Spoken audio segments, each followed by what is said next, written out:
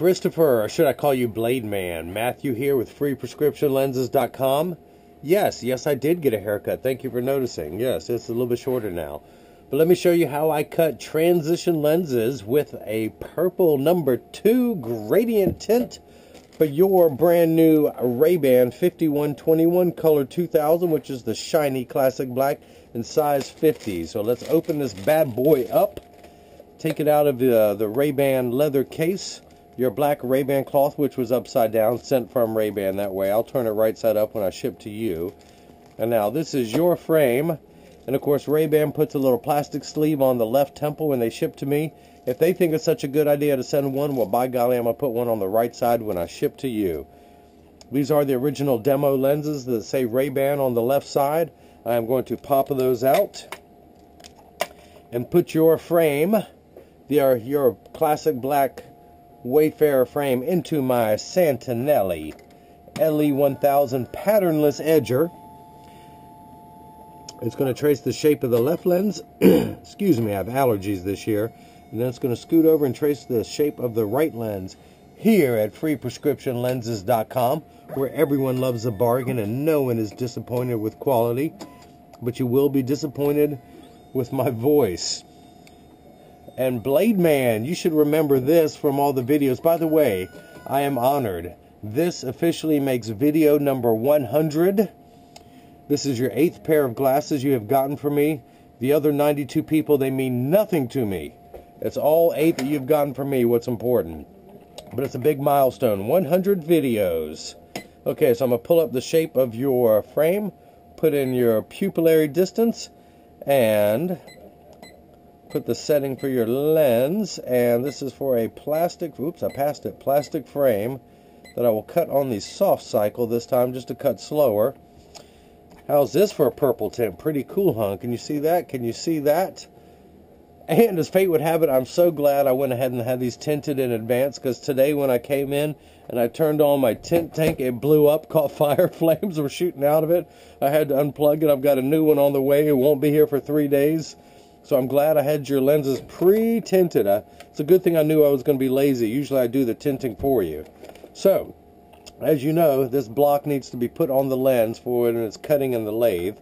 So I'm going to pop that in there and line everything up just perfectly. Get the height of your bifocal just right. And put the block down. Excuse me for my nagging little cough. I'll explain that in a little bit. Alright, let's block up the left lens. That is the left, yes, left. And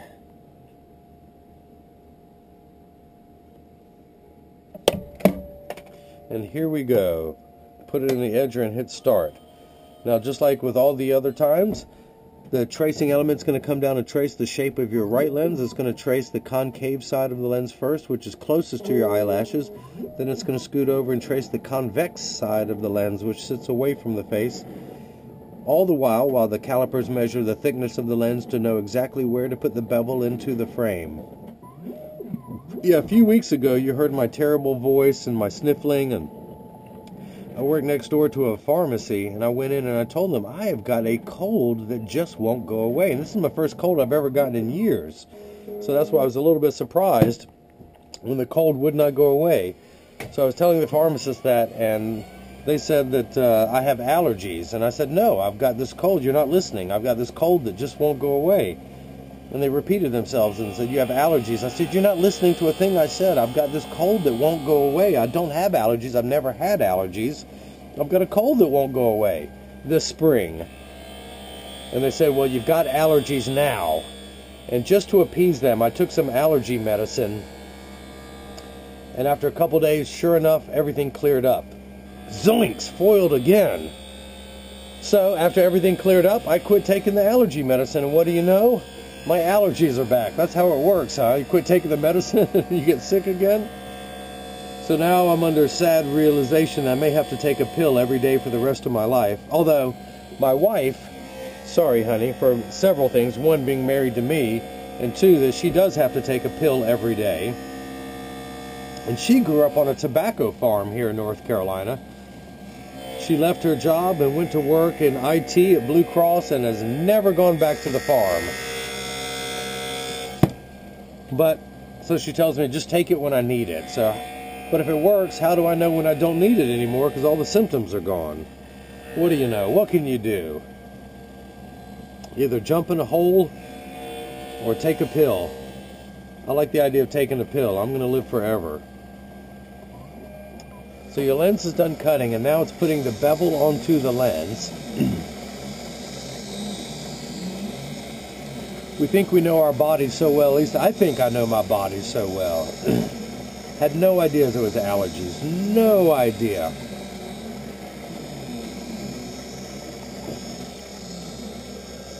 First I was telling him about the congestion I get, and they said you have a post-nasal drip, and I don't know what that is.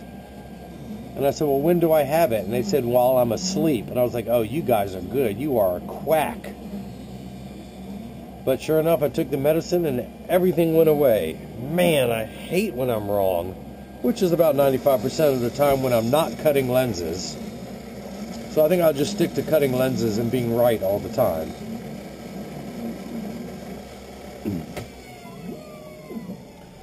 But if I'm cutting lenses, when I'm not cutting lenses and I'm wrong 95% of the time, that means 5% of the time I'm right 100%.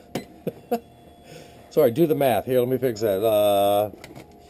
95% of the time divided by the square root, and then 5% of the time I'm right all the time equals, see, I was right.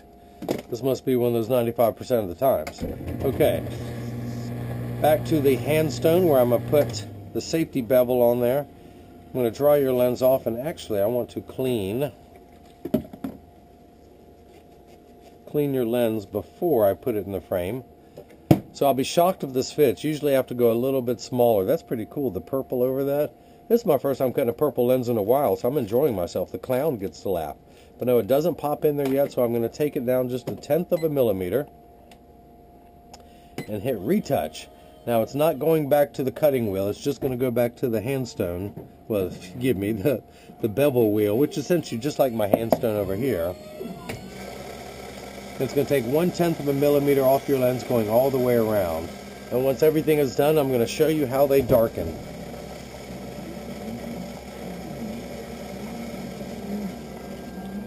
So, Blademan, with your 8th pair of glasses you've gotten from me, you are the coolest dude in Norfolk, Virginia. I just got to tell you that. One of these days, if I ever take a day off on the weekend, my wife wants me to cut back to 80 hours a week. She says this 100 hours a week is making me cranky, so I'm going to kick it up a notch and go to 110 hours a week. I'm just going to use the bathroom 2 less times a day and take shorter showers. That's my plan. I'll figure out a way to work 110 hours a week. But if I ever take a day off on the weekend, I might have to take a day trip up to Norfolk just to meet you and to thank you for the 8 pair of glasses you've gotten from me within 2 months' time. I really, really appreciate it. You could have purchased them from anyone, but instead you purchased them from the guy who gives you free clear lenses. You just pay the upgrade to the bifocal, and you pay the upgrade to the transition. So, back to the handstone, back to the safety bevel, back to scraping everything off the lens instead of letting it fall on the counter. I'm just going to do it right on the floor this time. And so I'm going to pop your lenses into the frame, but they will fit. I tuck them in at the outside corner closest to me. Using my thumbs, I press down at the center. Ooh, not yet, not yet. Another 1/10 of a millimeter is going to come off. And hit retouch. The golden rule, you can always cut more off of a lens, you can never add it back on. So I start a little bit large and then work my way down. Now your lenses will have UV protection, UVA and UVB. We know what the sun's harmful ultraviolet rays can do to your skin by overexposure. Your eyes are 8 times more sensitive than your skin. So this is permanent sunscreen for your eyes. There is nothing to protect you from UVC. C kills. Well, there is one thing to protect you. It's called the ozone layer. So that's why it's important that we keep that. If those ultraviolet rays come down through that, we are toast. And toast without good butter or jam either. Just dry, burnt toast. And who likes that? Although, who likes Melba toast? Years ago, I was traveling around Scandinavia, and everyone serves it at restaurants up there. I'm like, what is the deal? I've never seen anyone purchase Melba toast other than my grandmother many, many, many years ago. And my grandmother is not from Scandinavia. She was actually from Austria. Vienna, Austria. They pronounce it Wien. I don't know why there's no V. Well, there is a V in it. It's Vienna. Okay. Dry your lens off. Back to the handstone. Back to the safety bevel. Back to scraping away all that off the edge of your lens. Back to dropping that on the floor. Back to drying everything off. Now let's see if it fits. I'm going to tuck it in at the outside corner, closest to me, using my thumbs pressed down at the nose. Now it snaps in good. So let me flip over and cut your left lens and hit start. Just like before, these calipers are going to come down and trace the concave side of your lens. It's going to scoot over and trace the convex side. I am currently working on a musical for cutting lenses. And I will be singing all along the way with my Peter Brady voice, where it sounds like my voice is crackling and going through puberty as I try and talk with allergies.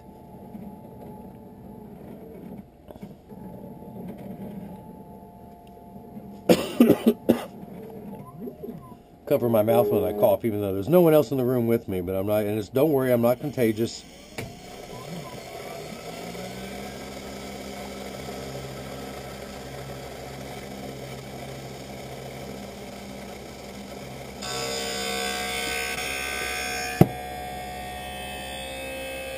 I believe I got this allergy from eating uncooked pork and then rubbing my eyes. Okay, so the right lens is done. Let me go ahead and take this block off.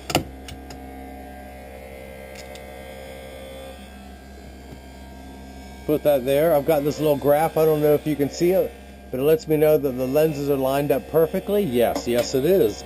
Of course, your prescription is plus a quarter with a 175 add. Let me just check that power.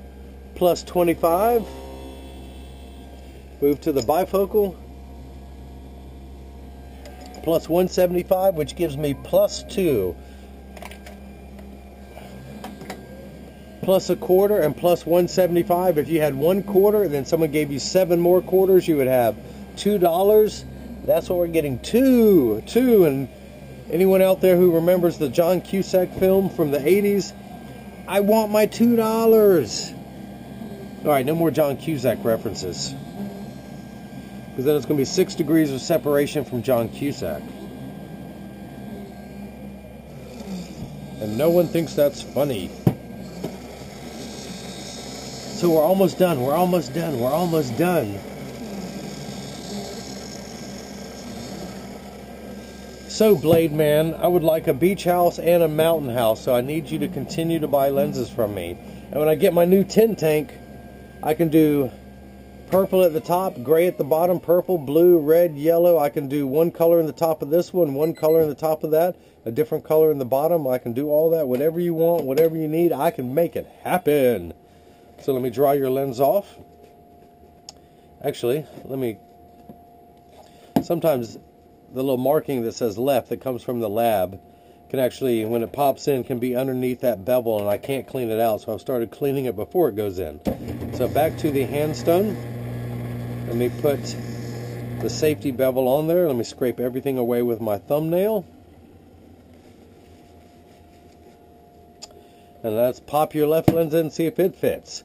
Tuck it in at the outside corner closest to me, then using my thumbs, press down. Perfect, we're good. Let me take this block off. Off that comes. Let's dry everything off. Let me use my graph to make sure the left and the right lens are perfect. And you know what? They are, because who cut your lenses? I did. Okay, so let me check the power in your left lens. It's going to read plus a quarter. Check the power in the bifocal, another 175 of correction for a total of plus 2. Let me check your pupillary distance. We're good there. Now, one more thing I like to do before shipping. 99% of all optical shops do free adjustments, but I just want to make sure it's in standard alignment. That means, look, there's a little bit of a wobble. Let me get that perfect. So now when I press my thumbs down, there is no wobble. Flip it over, press down, there is no wobble. Make sure each temple overlaps perfectly, and there's the same amount of tension on both temples, on both hinges. I'm going to clean your lens off, and then I'm going to put it in my little strong ultraviolet light to get your lenses to turn dark for us. You can see how your lenses are purple at the top and then clear at the bottom. I am going to put your Wayfarer frame into my little transitions box, and you will see that transition lenses will turn dark, go from clear to dark in about 30 to 45 seconds. It takes a little bit longer when you come back inside. It takes 45 seconds to a minute, to about a minute 15. You will also witness that transition lenses get dark on day 1. Give them 2 weeks and continue to darken every day for the first 2 weeks, providing they're exposed to the sun. At the end of that 2 weeks, they'll be at their permanent setting. Now, they will work for years after that. The only time they will not work perfectly is when you're in your car driving, which is when everybody wants sunglasses. If you don't have a convertible or a motorcycle, your lenses will not darken. Your windshield absorbs all the sun's ultraviolet rays that cause your dashboard to crack in the sun. That's why they put UV protection in your windshield, to protect the investment of your car. So they do work best in temperature-sensitive environments, meaning that when it's in the upper 90s to 100, they just don't get as dark as they do when it's lower than that. So that is it.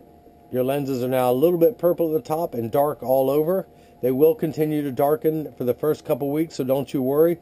Anyone out there who has any questions about what I can and can't do for my next 100 videos, just email me at freeprescriptionlenses@gmail.com, or just click the Contact Me button on the website.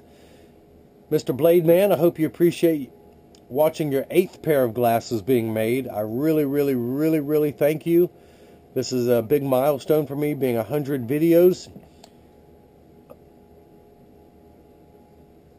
Again, contact me should you have any more questions. Anyone out there, Blademan, when you want your 9th and 10th pair, you know where to find me at. I'm only an email away. Everyone else, I hope you enjoyed watching as I bring that love and feeling back to glasses. Thank you.